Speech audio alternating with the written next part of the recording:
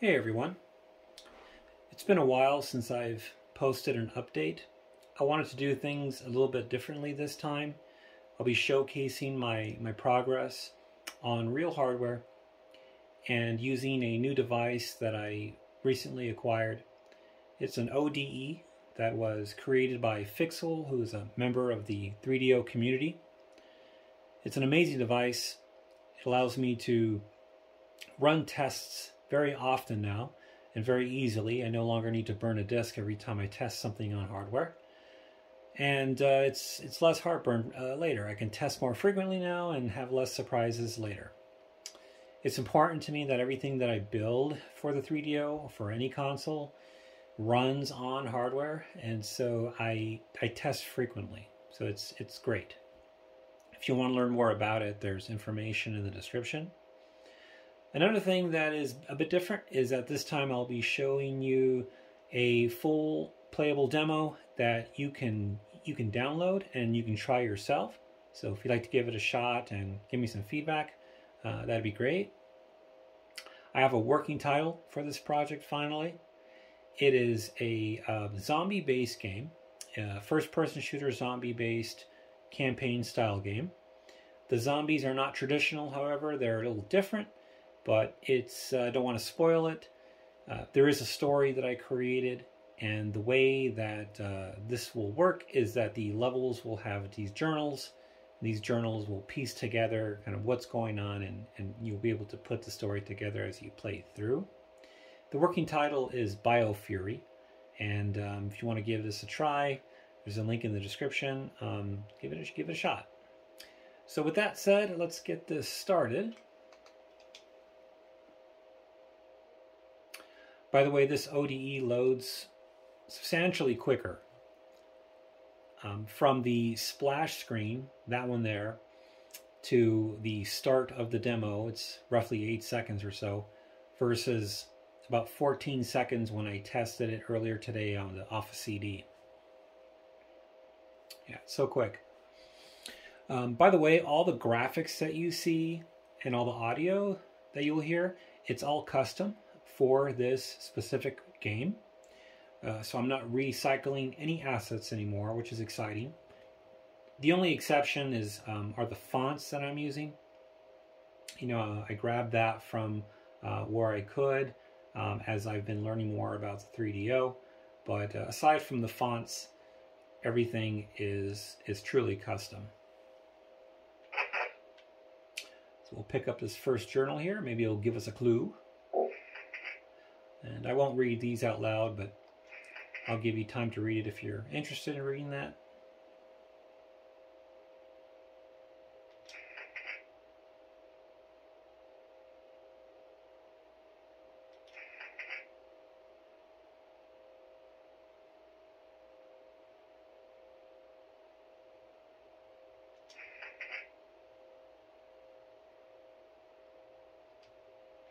So, bit of a mystery there. A little bit of information, a little clue.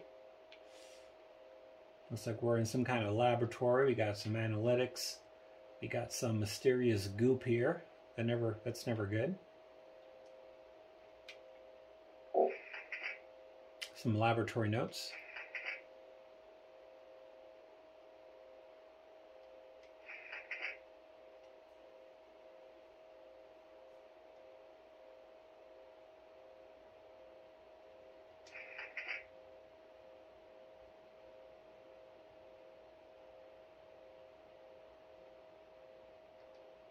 So a bit grim and illegal sounding, very illegal sounding. All right.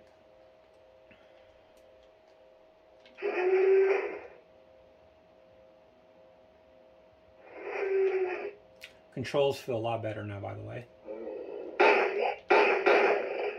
And I have the benefit of knowing where all the baddies are. That was a little lab zombie.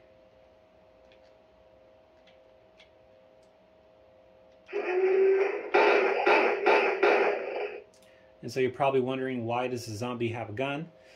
These are not your typical zombies, and that looked like a guard zombie.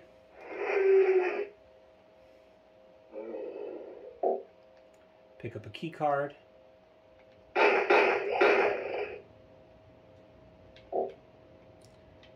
have a little secret here.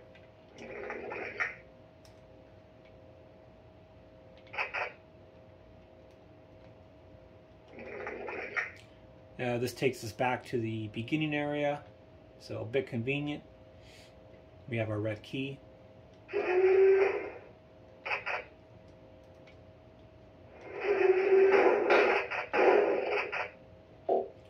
It's possible to crit in this game.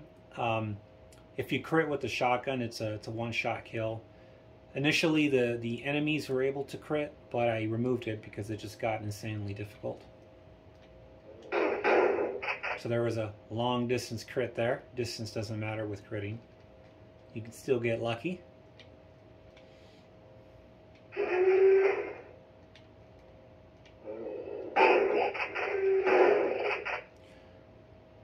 really like these textures here.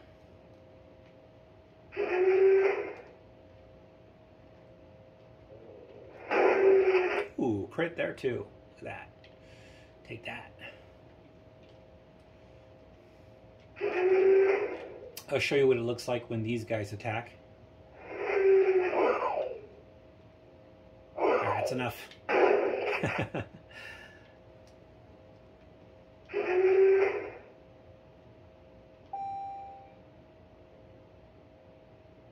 Yeah, so pretty neat. I hope you know, you give it a try and let me know what you think. The good thing is that with the tools that I've created for this project, it doesn't take long at all to put levels together. I made a lot of improvements to the editor, and right now I'm finalizing a new weapon, some new enemies, and I'll be able to then create some of the you know, the other levels to stitch together. There aren't going to be a whole lot of levels, maybe 10 or 12, but the levels are going to get a bit longer as they increase. And it shouldn't take too long once I have all the rest of the assets created. Assets take time.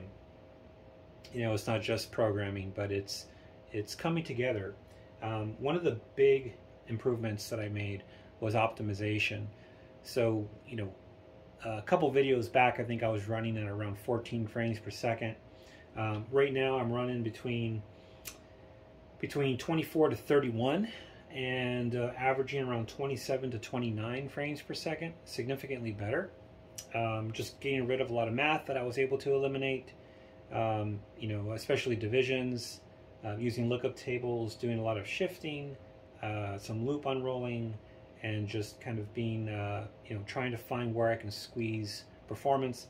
And it feels a lot smoother now, and the movement feels pretty good because you know, before I was regulating the frame rate to a count that I could hit, and that was giving me consistent movement, but it was a bit choppy.